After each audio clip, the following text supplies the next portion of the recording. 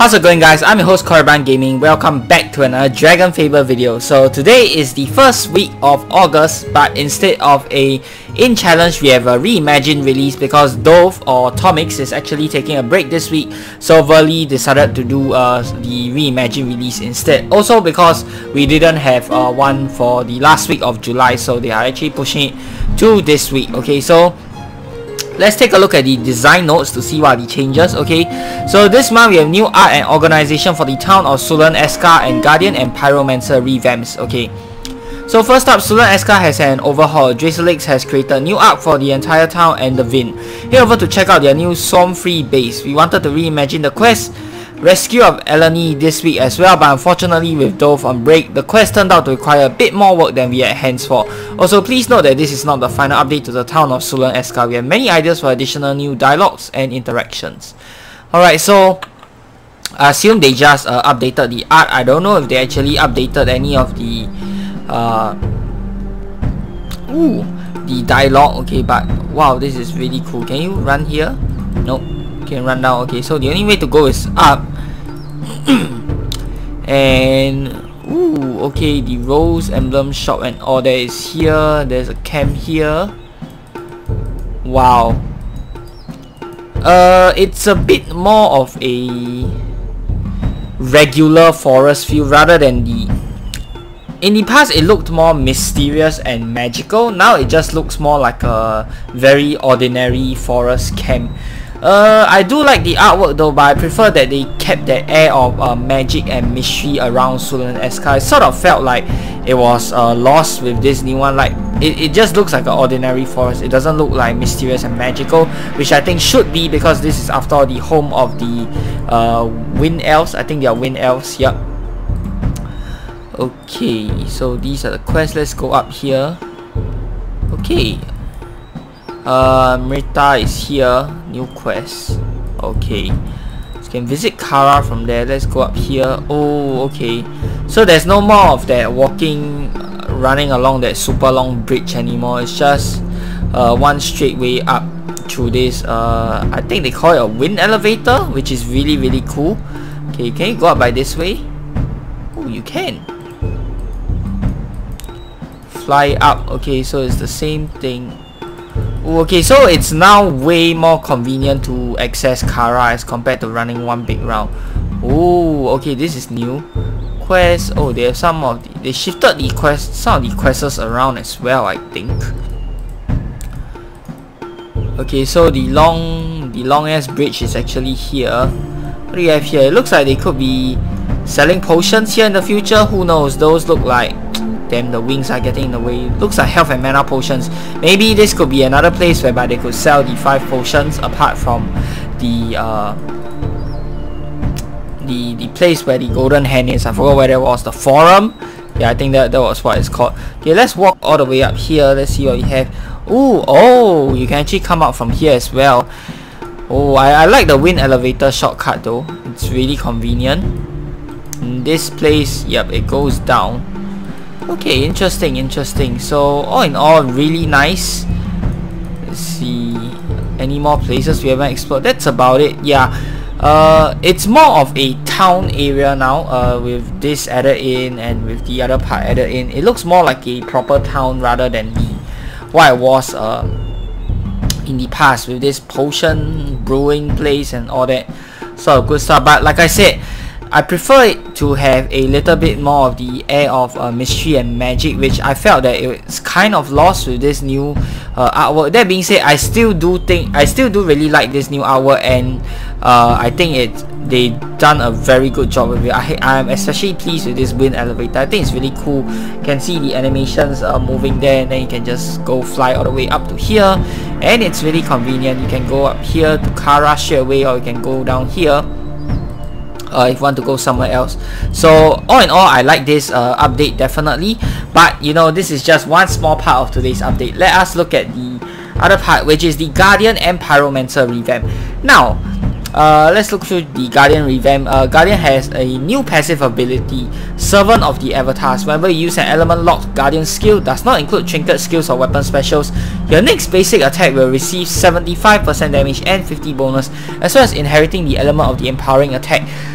This is a bit weird for me because it means in between using your normal skills, if you want to maximize your damage, you're going to have to use a regular attack, which feels kind of weird. I don't really know. Like, there aren't many classes which actually make use of the regular attack button. Maybe classes that heals MP through the regular attack like Ranger, or maybe classes that are based around the regular attack. The only one that I can think of is actually Archivist. So all the other classes, you'll generally be using skills 99.99% of the time and not really using the regular attack. So maybe they are shifting Guardian towards that direction. But that being said, I think Verly has stated that they want Guardian to be a sort of a fun class, not really a serious class. I don't really know, but you know, I think Guardian is still not up there in terms of power level, but I think it's moving towards the right direction. I don't think every single class in this game needs to be good at bossing, because the thing is, most people or players just tend to throw a new revamp class at the in challenges and decide from there whether they are actually good or not, based off the fact that whether or not they can do some of the in challenges. I think that a class is not just about its bossing abilities. There's also questing involved, there's also warring involved, and there's also your artwork, if that's a thing for some of you people. So yeah, and I will not actually be doing any testing for Guardian, because believe it or not, I actually do not have a verified Guardian account on this character. Okay, some of you guys might be saying, what happened, don't you have a Guardian as well? For the viewers of my Battle On content. Okay, fact of the matter is I actually used that Guardian account to verify another DragonFable account, and I no longer have access to that account. I completely forgot the login details already. It was another account. I think I only got it up to like level 20 something, but back then it was a big deal already. I managed to get a Doom weapon on that account, then afterwards I didn't play that account anymore. So I can't really remember the email or any of the login details. That was like I think it was close to 10 years ago. Yeah, it was more than 10 years ago since I had that. So I actually used the Guardian account to verify that account instead of this one. So this one actually does not have the Guardian armor unlocked, and I also do not feel like spending another 20 bucks on a Guardian character just to unlock the Guardian class in DragonFable. At least maybe if they made the Guardian class pretty strong, then I would consider that. But for now, I don't have any plans on spending $20 on another Guardian just to you know, get the Guardian class inside of DragonFable. So bunch of other changes. Guardian Dragon now empowers with the Bacon element. Foe has greater than 50% max HP, you gain bonus critical chance. Okay, foe has less than 50% max HP, applies 50 health resist for 2 turns. I'm not sure how much critical chance this is, but I believe it's just for that skill itself, so it's not a thing whereby you get extra critical chance for a few turns. So I think it's okay. It's not really super strong or super broken. Now that being said, you don't need every skill to be super strong or super broken, and you definitely don't need every class to be super strong or super broken. So maybe that's just me, I don't know. Guardian Rage now seeks weakness instead of using a random element. I really like this change. I think this is a perfect change to the Guardian Rage skill. It doesn't really need a damage boost or a cooldown reduction, but the element seeking makes it very useful now. So I like this change. Guardian Dragon, I'm feeling a bit meh about the change, but Guardian Rage, I like that change. Health Drain now empowers with water, damage increased by 50%, cooldown reduced to 7 from 9. Okay, I think this is pretty good change as well. Increased damage, not gonna complain, and cooldown reduction definitely good as well, so you can heal a little bit more. Mana Drain now empowers with ice, damage increased by 50%, now takes HP instead of MP, although it still recovers MP. Okay, so this is another good change as well. I definitely like that, because attacking MP in DragonFable is pretty much useless. I mean, if you really want to drain your opponent's MP, just use Technomancer, which can just no wait, Technomancer can't do that anymore. Yeah, okay, anyways, draining MP is basically useless now, so there's no point in mana based attacks in my opinion. Doom Knight still has one, and I know the base classes still have the attacks that attack your MP, but I don't really see what's the point of attacking a monster's MP in DragonFable or draining his MP at all. So it's sort of, to me, it's sort of an area inside the game whereby it's pretty pointless. Like monster's MP, it's a pointless thing. Like I think for lower levels, maybe some of you might want to drain the MP of Ming's fairies so they can't full heal if you're not doing enough damage to out damage them. But in my opinion, I still think it's just better to out damage the Ming's fairies rather than try to, you know, drain their MP, which is a very long and tiresome process. So yeah, there's that. Next, Ray of Light empowers with light. Minus bonus increased to minus 75, up from minus 50. Duration of effect reduced to 2 turns. Okay, this is definitely much better, because I think minus 75 bonus is way better than minus 50 bonus, especially with a lot of the monsters nowadays, okay, having high BTH. Guardian Shield avoidance buff increased to 180, up from 125. This has been updated to newer standards for 180, so that's a good change. Breath of Limb Crack empowers with fire. Dot damage increased to 75% base damage, up from 50%. Okay, I think I'll turn off the Sulen Eska music first. Okay. This is very good. It makes the dot way more useful. 75% base damage, way better than 50%, definitely. Damage boost, but nothing really changed in terms of its skill mechanics. Mega Shock empowers with energy. Cooldown reduced to 1 turn from 4. Mega Shock is the multi-skill, I believe, so this is a good change because there is literally no reason to have a long cooldown on a basic multi-skill. Keen Edge, cooldown reduced to 8 from 12. This one, I believe it increases your crit. Okay, so I think it's quite nice that they reduced the cooldown by 4 turns. Guardian Heroes empowers with darkness, but no other changes for the skills. This one crits with darkness, I believe. Decay, so they changed Nightbane's Fury. It now empowers with nature, now applies decay, minus 25. Wait, no. This one, what does this skill used to do? I cannot remember. No, this isn't a one-hit kill. Okay, but anyway, minus 25 or plus 25 health debuff for 3 turns. This skill I'm feeling a bit I think it's not that great. Maybe make it 5 turns or give it higher numbers, like maybe not 25, maybe make it 30, 40 maybe for 3 turns, or you know, just increase the duration to 5 turns or something like that. This skill I don't really see it being used a whole lot, except maybe to buff up your damage a little bit, but you know, I think it's not such a great skill.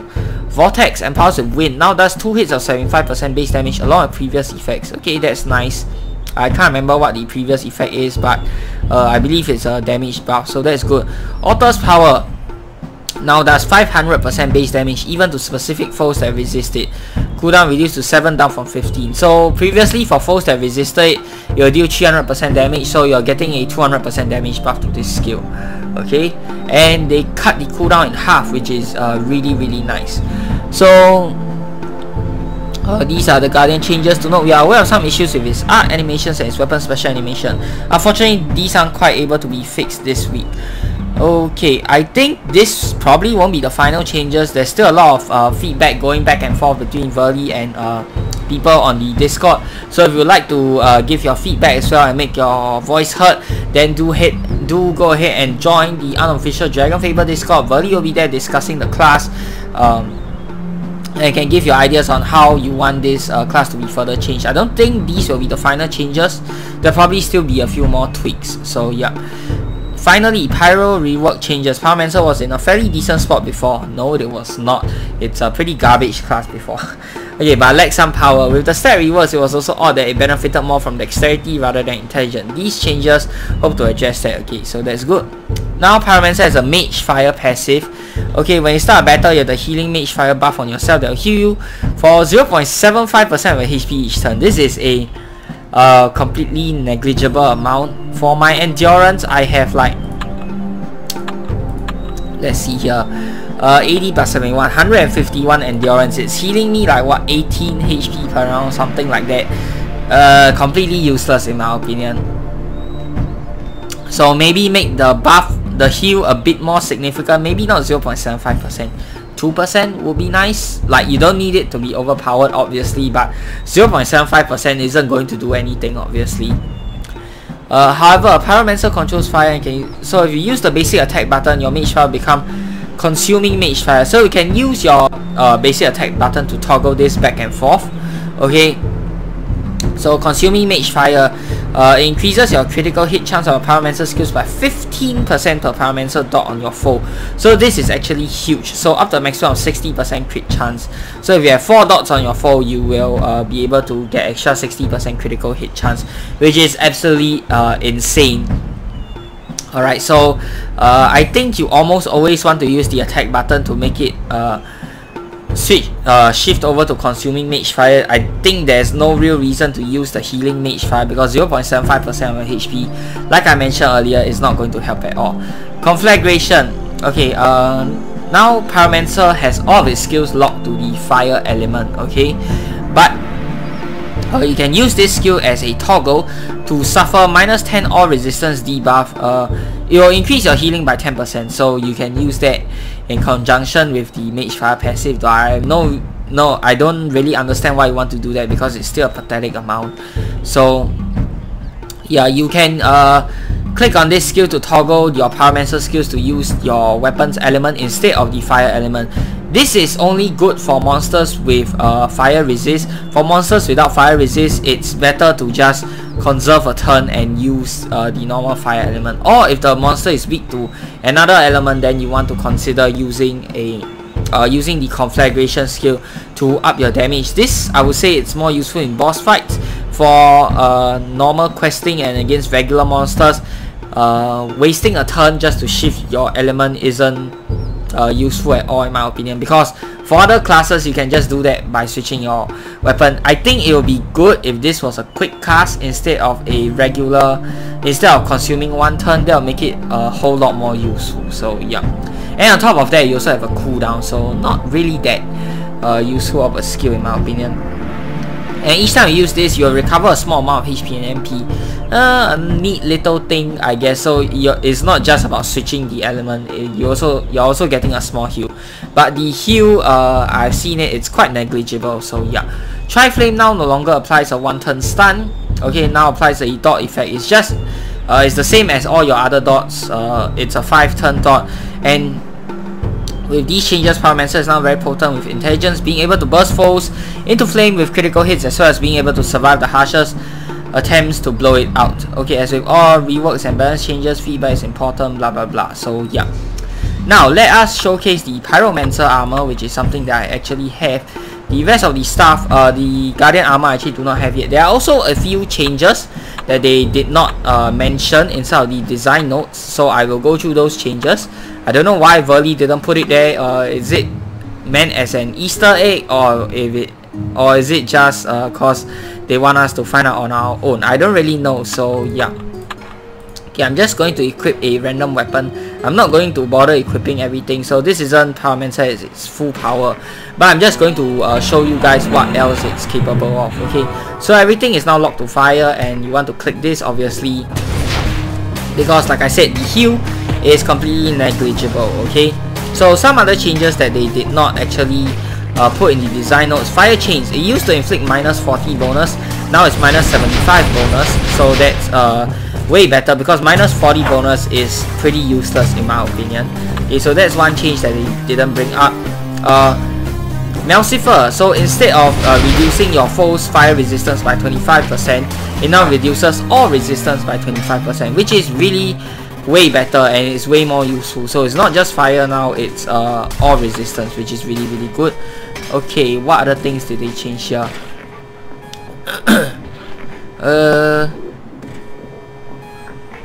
Yeah, that's basically it. Okay, Melcifer also heals a bit of your HP and MP. Okay, unfortunately, I don't know if that was the case previously because from all of the recorded data that I have about Pyromancer, both on the official Battle.on forums and through the DragonFable endgame wiki, none of it actually mentioned that Melcifer heals. So I don't know if Melcifer used to heal in the past because obviously I did not use Melcifer, but some people have stated that this was already a thing in the past. So Melcifer used to heal in the past also, so I don't think that was a change that they made to it. Now, Enkindle skill. This skill is pretty useless, 25% damage for 5 turns. Why will you use this skill when Melcifer also gives you 25% damage for 5 turns? like it's a completely useless skill unless you just wanna stack your damage. But other than that, I don't think it should be used because yeah, there's really no point in using that when you can gain, when Malcifer is just a way better version as compared to Enkindle. I think Enkindle should be reworked. Maybe give it a larger damage boost so that you have some use over Malcifer, right? Now Rebirth, they say it's on a 10 turn cooldown. Okay, since the start this hasn't changed, but on top of that 10 turn cooldown, you also have a 35 turn cooldown after 34 turn cooldown, sorry, after you use the skill. But it does not carry over between battles. It used to carry over between battles, but now it doesn't. I don't know if this is a bug or this is intended, but you know, the 10 turn cooldown, first of all, if you go into a battle, it will start with a 10 turn cooldown. Doesn't matter even if you finish the cooldown for this battle, you jump right into the next battle, you start the 10 turn cooldown all over again. Okay, and after you use this skill, okay, it's supposed to have a 35 or 34 turn cooldown. Let's take a look here. So 34 turn cooldown, it says it's supposed to carry over between battles, at least from all of the data that I've seen, but it doesn't. It resets to a 10 turn cooldown, and I will show you guys. Okay, so we'll just do this. Blaze Blue I think needs a little bit of a buff as well. It just reduces your enemies bonus, no, not bonus, it's bonus, minus 25 to their damage, to their boost by 25%. I think that's pretty weak. Okay, maybe you could give it a stronger reduction effect, maybe 30 or 40% reduction to the boost. That'll be pretty good. Okay, so let's go inside here again and I'll show you what I mean. You see that 35 turn or 34 turn cooldown has been reset back down to 9 turns. So Rebirth's 34 turn cooldown is only applies to that battle alone. You jump into a second battle, it will start over with the 9 turn cooldown, which I think it's really good. I don't really, my guess is that it's not intended because it doesn't really make sense, but for a single battle, I think it's like for questing, I think this is quite overpowered because you can just, you know, drag out the battle for 10 turns and then use that skill again to fully heal up your character. So for questing, this is really good. You can drag out the battle to 10 turns if you so wish, and then you can use that skill to fully heal your character. But against boss fights, I think it's pretty useless because like it's good for a one-time use. Like you probably won't be using it more than one time in a single fight because there will be like close to 70 turns, and I don't think any fight lasts that long. Even for boss fights, like I don't really think they last up to 70 turns. So there is that. So yeah, good for one-time emergency use. But other than that, it's also good for questing in that you can drag out the battle for 10 turns and then just fully heal yourself. Especially good for quests like, let me see, the Labyrinth, the Time-Torn Labyrinth inside of the Inn at the Edge of Time, and it also be good for quests like the Never-Ending Blades.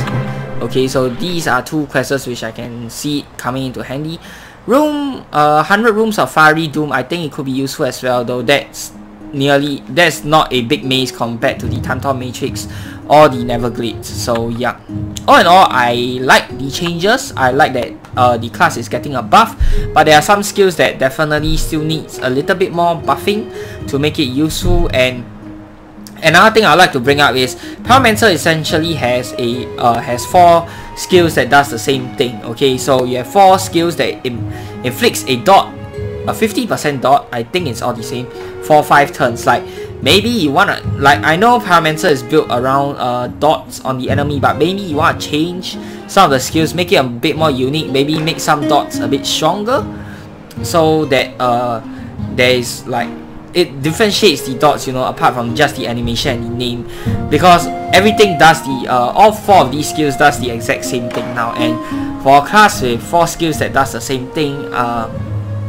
you know, I'm just a bit on it. But yeah, so hopefully there will be more changes coming to Pyromancer, and I will probably cover them when they come out. So that's it for this video. Hope you guys have enjoyed. If you have, be sure to give it a thumbs up, and of course subscribe to this channel if you'd like to see more such future content. Till the next time, I'm your host Guardian Gaming. Peace out.